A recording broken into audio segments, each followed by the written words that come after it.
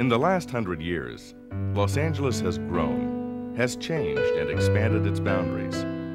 But throughout much of the 20th century, at the corner of 3rd and Hill Streets, Los Angeles has remained virtually unchanged. The Angels Flight Incline Railway, in continuous operation from 1901 to 1969, occupies a special place in the hearts and minds of Los Angeles residents. And the one thing I do distinctly remember as a young kid is that one ride would not do. You had to ride, or we had to ride Angels Flight more than once. It was really kind of a scary situation because it cracked and creaked, and especially as they emerged and went their separate ways and then came back onto the main track. But it was always exciting. It was the quintessential landmark of Los Angeles. Some would say our most beloved. 27 years older than the Los Angeles City Hall, and regarded as a modern miracle when it opened in 1901, Angels Flight began its life to serve a basic transportation need. 68 years later, it had served that need over 150 million times. Say the words Angels Flight to a native Angelino, and the overwhelming response is, when is it coming back? Almost everyone who has been downtown before 1969 has seen or ridden on Angels Flight, and millions more have seen the little railroad in movies and television shows. I'm Carmen Zapata, a longtime resident of Los Angeles, and I have some exciting news. As you watch this program, the restoration has already begun, and soon, very soon, Angels Flight, the shortest railway in the world, will return to Bunker Hill. The actual cars, station house, and archway are being reused. In a city where a building from the 50s or 60s is considered historic, the return of Angels Flight cements our desire to celebrate our history while progressing into the next century. It will retake its place, along with the restored and expanded Grand Central Market, the preserved Bradbury Building, the new Central Library, the redesigned Pershing Square, the expanded Convention Center, the all-new Metro Rail subway system, and the rest of the revitalized and exciting downtown Los Angeles.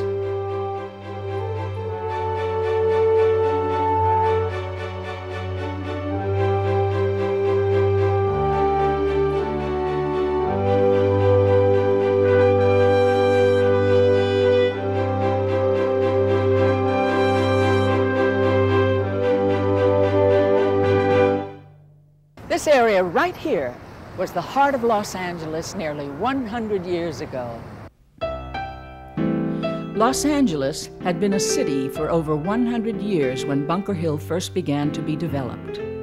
And in the 1890s, as people began settling on Bunker Hill and building their elegant houses, they needed a way to get from the top of the hill to the markets and businesses at the bottom, including the Grand Central Market, which still stands today.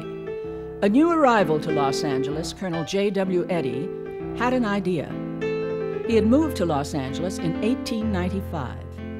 Eddy was thought to be a close friend of Abraham Lincoln, and he served in the Union Army during the Civil War. Eddy proposed building a cable car railway line linking Bunker Hill with the rest of Los Angeles. In May of 1901, he petitioned the City Council for a franchise to build his railway. The City Council granted the petition, but added a condition to it. Colonel Eddy would have to build an adjoining staircase so that his railway would not be a monopoly on the trip up and down the hill.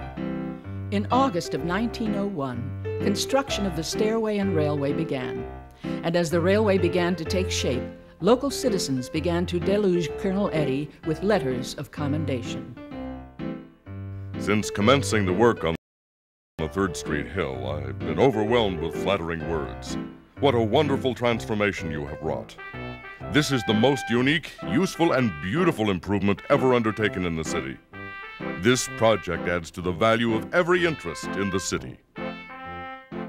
Eddy's railway was completed in December of 1901, and on December 31st, it was dedicated in a spirited ceremony at the top of Bunker Hill. Eddie called the railway Angel's Flight, and he offered free rides all day and for the entire first week. And on that first day, almost 2,000 riders took him up on his offer. Eddie was so taken by the public response to his new railway that he installed a ceremonial fare box at the top of the hill and remarked, "During this week, no charges will be made, but a receptacle will be conveniently placed where each person can deposit such a sum on his first ride as his public spirit and liberality may dictate." The box had an opening large enough to accommodate a $20 gold piece, and one gentleman was seen to drop in a $5 gold piece. Not a bad take, considering the one-way fare of 1 cent, the equivalent of 500 rides on Angel's Flight. In addition to Angel's Flight, Colonel Eddie built a 100-foot-tall observation tower at the top of the hill. Called Angel's Rest or Angel's Roost, it provided a spectacular view of the entire city. After climbing the tower, Mayor Snyder congratulated Colonel Eddie on his monumental expansion of the city's transit facilities and reminisced on how the city had changed in the 20 years since he had first arrived. Angel's Flight was an immediate success. The flight traveled from the base of Bunker Hill at Hill Street up to Olive Street. The Angel's Flight funicular was the model of simplicity. By definition, a funicular is a railway that utilizes 2 cars connected to each other by the same cable. The 2 cars, named Olivet and Sinai, counterbalance each other. As one ascends, the other descends, with the assistance of a small electric motor to help overcome friction. The cars travel at a top speed of 3.5 miles per hour, with both cars reaching the opposite end at the same time. The ride lasts about 1 minute, and the distance traveled is just a little longer than the size of a football field. And in the middle of the line, the 2 cars pass within a few inches of each other. Angel's Flight was one of many short funicular railways. In fact, downtown Los Angeles had a second railway of this kind called Court Flight, which operated only a few blocks away until 1944. As originally built in 1901, Angel's Flight operated at 2 grades, with a gradual ascent to Clay Street and then a much steeper grade for the remainder of the trip to Olive Street. In 1905, the route was rebuilt into a uniform 33% grade, and new cars were built with a seat slant of 33%, which allowed the passengers to sit upright on the entire trip. During this time, the round-trip fare was raised to 5 cents. In 1912, at the age of 70, Colonel Eddie retired and sold Angel's Flight to the Funding Company of Los Angeles.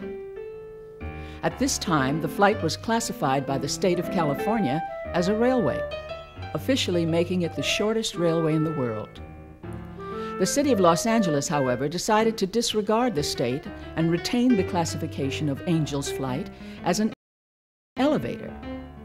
The Funding Company's ownership of the line lasted less than 2 years, and in 1914, Angel's Flight was sold to the Continental Securities Company. A young fellow named Robert Moore became the manager of the flight, and it prospered during his management over the next 38 years. Downtown Los Angeles was a center of commerce and trade, and Angel's Flight was right in the heart of this bustling city. By 1924, it was transporting over 1,000 people per day, and the flight grossed $35,795, with a profit of almost $10,000 that year. Although Angel's Flight was popular with local residents, in 1935, the city, which had originally classified the flight as an elevator, proposed that the flight be torn down and replaced with a modern elevator. Newspapers editorialized, and the council chambers filled with loyal Angel's Flight riders. Not only was the proposal quickly dropped, but the city council offered Angel's Flight a new 10-year franchise, and the popular flight continued on its way up and down Bunker Hill. By 1945, Angel's Flight was carrying about 6,000 passengers per day. Yet, once again, as the franchise was set to expire, talk turned to dismantling Angel's Flight and replacing it with something more modern. The still current manager, Robert Moore, remarked at the time, "The war didn't bother our passengers' travel any. No sense in changing a business that makes money. And you never hear of anybody in San Francisco trying to eliminate the cable cars, do you?" Moore demonstrated his love for the flight that same year. Continental Securities decided to sell Angel's Flight, and at age 79, Robert Moore purchased it himself. The post-war years saw a rapid growth in Los Angeles, and that growth was mirrored by the burgeoning Hollywood film industry. Angel's Flight became a popular location for films. It seemed no director could resist a chase scene, clandestine meeting, or just a picturesque transition using Angel's Flight as a movie set. In the same year that he won the Oscar for Best Actor in the film Stalag 17, William Holden was riding Angel's Flight as part of his lead role in The Turning Point. 446, wherein is hidden Mrs. Stefan Nova, alias Mrs. Manzanares. In the movies, much like real life, they'd ride up,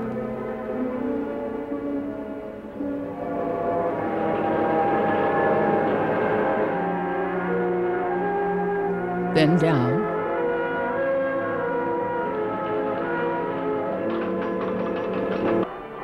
then up,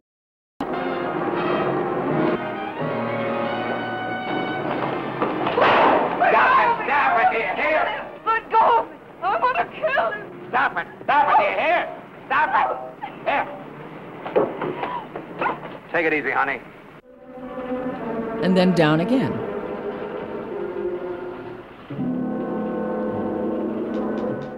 There was even a dramatic film produced called Angel's Flight, though it remains unreleased to this day.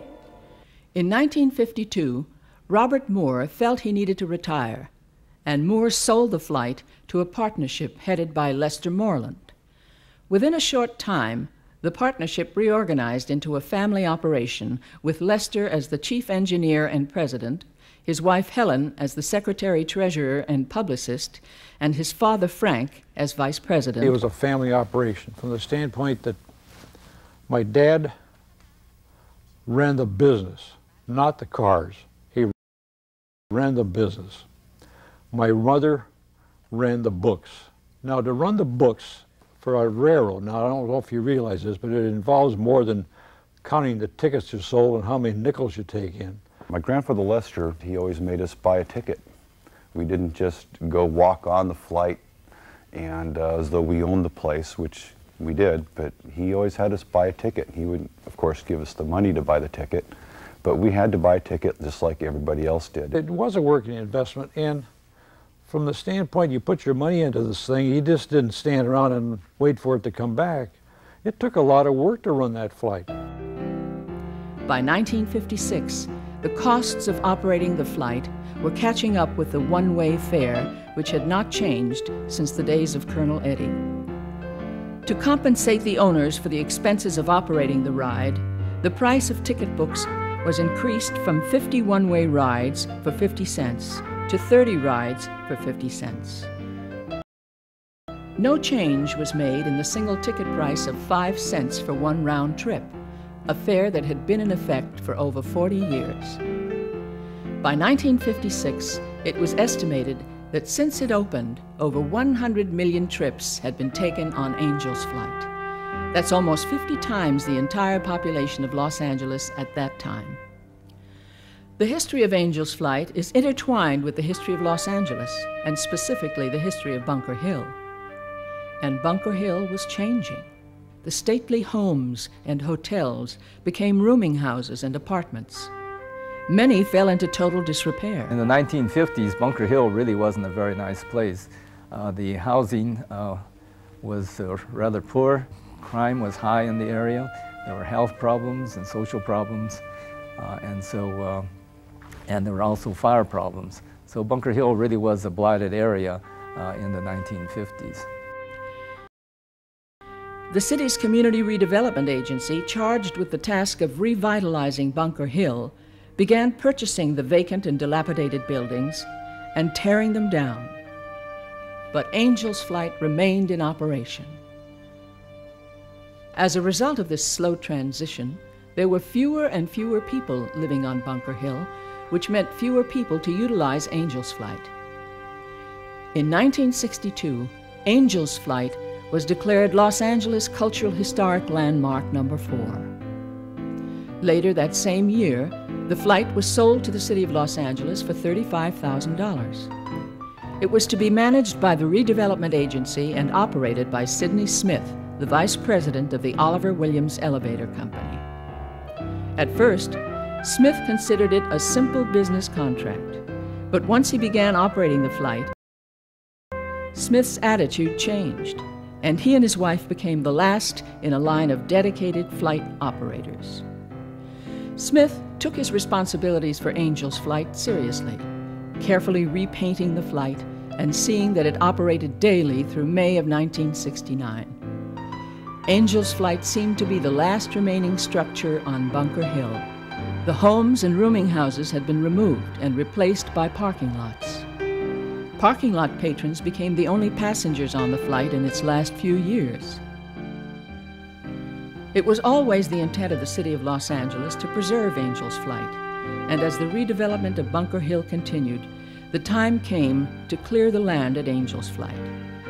The sign announced that the flight would return, and for the final weekend, much like the inaugural week in 1901, all rides were free. In the final years, many people came downtown to experience Angel's Flight, some for the last of many rides, and others for their first and only experience on the flight. Being a 7-year-old little boy and riding Angel's Flight, you would never think in your mind that this was used as public transportation.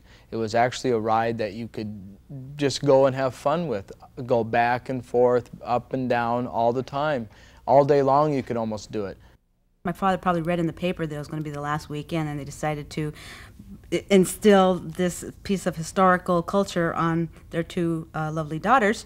And so we went down to Angel's Flight, and my mother was saying us, like, you know, this is the last weekend, and they're going to take it down, and we read the plaque that they have the photograph of us in front, that it will be torn down and reconstructed in a couple of years. And they go, well, you know, we have to go on it now because it's not going to be running, or won't be here after today. It was very exciting. Yeah, it was my fun. first time. When the flight was dismantled, great attention was paid to detail. Every element of the flight, from the tracks to the cables to the gears and the cars, was photographed and noted to ensure accurate restoration. Angel's Flight was shipped to storage, awaiting a return in the near future to Bunker Hill. Originally, it was to be only a short waiting period of a few years, but the restoration of Angel's Flight was dependent on other factors in the Bunker Hill development, especially the unpredictable real estate market. First, the original site would fulfill a pressing need in the downtown area and become a low-cost seniors' housing project. A new site was selected, which was a few hundred feet to the south of the original Angel's Flight. That site would be part of a later development phase of Bunker Hill. It was projected that this phase would be completed in the 1980s, but with the economic recession and the slowdown in real estate development throughout Southern California, the completion was delayed. By 1989, the 2 office towers had been completed, but the 3rd office tower, which would be right adjacent to Angel's Flight, was not completed. And I think the conventional wisdom was, well, we will wait until that 3rd office tower is finished. The way our real estate economy is going in downtown Los Angeles, particularly high-rise office buildings, that if we have to wait until that 3rd office tower is finished, we may be waiting another 10 to 15 years, if not longer. Olivet and Sinai remain indoors awaiting restoration. But the restoration was a long time coming. Community activists, preservationists, and just plain citizens saw that they needed to help the city of Los Angeles in its monumental task to finally restore Angel's Flight. I thought the station house and the arch was destroyed in 1969, but I found out they were preserved in the storage house. When I got there, it looked like a junkyard to me. It looked like actually the buildings were all deteriorating and falling apart. And so I took the pictures and sent them to the CRA and asked them, I said, we're going to have to do something about these. What happened was the CRA saw the pictures and they were very surprised, as I was, to see that the buildings were actually in a junkyard and that they were falling apart. Usually when you send things to like agencies or things like that, you run into a stone wall, but it ends up that when I sent my pictures to the CRA, they were glad about it, and it really helped them see what was happening with their buildings like Angel's Flight. I don't want to see Angel's Flight wind up like Court Flight. Court Flight is gone and it's never coming back.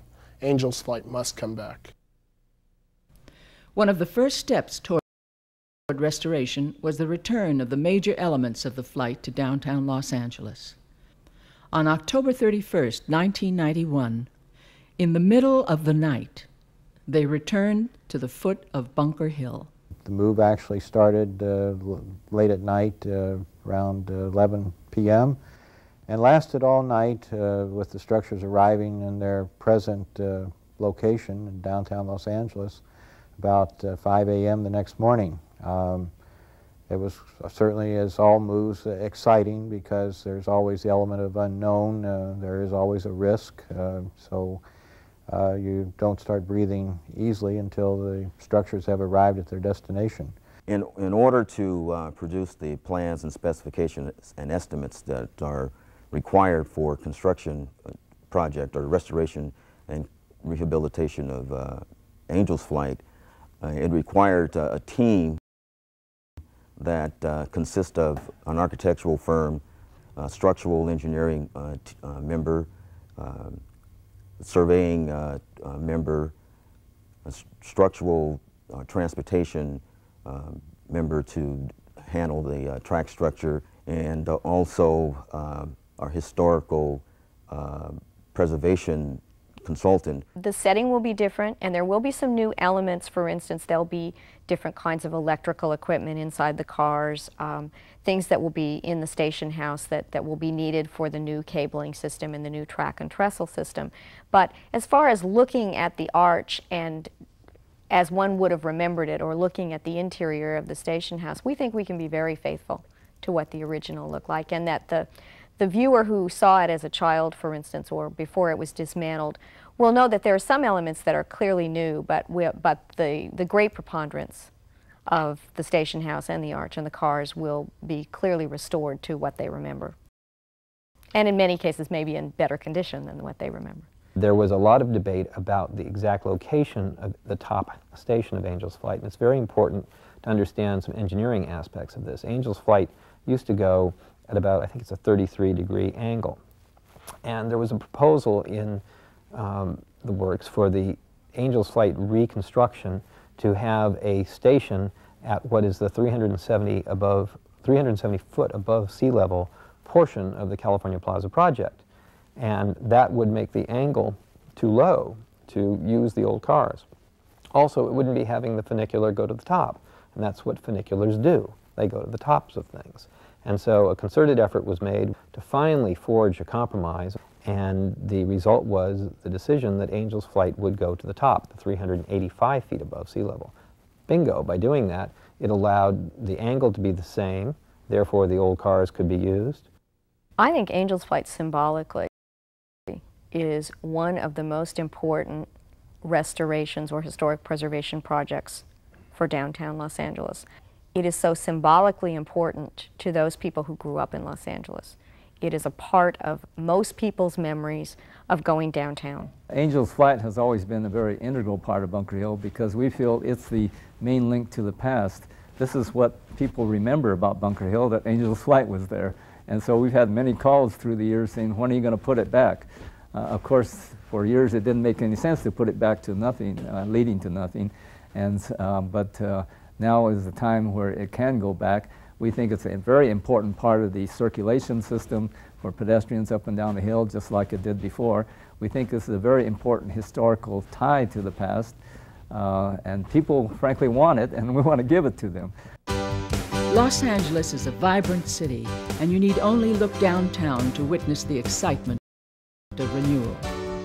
The expanded and remodeled Grand Central Market, the majestic Bradbury Building, the rebuilt Central Library, the reshaped contours of Pershing Square, and new additions to the Convention Center. These are the symbols of the new downtown Los Angeles. Linking people to the new downtown are modern transportation systems. These sleek new railways bring employees, shoppers, and tourists from near and far to the heart of the new downtown. Right here to the corner of 4th and Hill Streets, and right to Angels Flight. And just a few steps from this Red Line station is the spot where the new Angels Flight will once again ascend Bunker Hill. Here, the restoration of the old arch and station house will continue until reconstruction is completed. You can visit this workshop site and watch as the restoration process progresses. And soon, you'll be able to ride up the hill to California Plaza above at the top of Bunker Hill. Plans for the new Angels Flight are now ready. The restored flight will mirror the experience of the original flight. And most importantly, in addition to the original arch and station house to greet passengers, you will be able to ride Angels Flight in the newly refurbished Olivet and Sinai. Engineers, architects, and preservationists are working together to ensure the historical integrity of the original Angels Flight, while maintaining today's standards for safety and disabled access. I can't wait for the Angels Flight to come back, because I would like to see my grandchildren, 5 of them, be able to see what Los Angeles was like back then. It was really a nice little community, and we were just real proud of it. And I really want them to have that experience, each one of them. And she won't be waiting long, because as you watch this video, work has already begun on the construction phase of restoring Angels Flight. And once again, in late 1995 or early 1996, the shortest railway in the world will again transport millions to new heights, to the center of the downtown Los Angeles of the 21st century. It's a part of history that no one will ever know unless it does return. I feel that when Angels Flight goes back in, this is our, we would have met our commitment to the people of Los Angeles to put this very important historic icon back. One of the things that was really interesting to me about this restoration project was the challenge of the reuse of these original cars for today's passenger. In other words, you are meshing very old historic fabric, very old wood, something that maybe wasn't meant to last this long, and putting it on top of a brand new system. And the challenge of integrating all of that modern technology into a little wooden car that's going to travel just about the same route, and making it do that in the same way that it did since the beginning decades of the century was a really interesting challenge, and required both the engineering technology that it takes to do that, and yet the preservation and conservation techniques that we have all come to have for the project. Angels Flight helps bring us together. It helps bring Los Angeles together. Los Angeles has, for many years, been written off as not having anything in the way of historically or architecturally significant buildings is something that we're constantly trying to put to rest. Actually, the opposite is much more true. There was no ride that you can really compare it to. I can't wait to ride it. As soon as it's there, as soon as it's opened, I'm there, and I would love to take the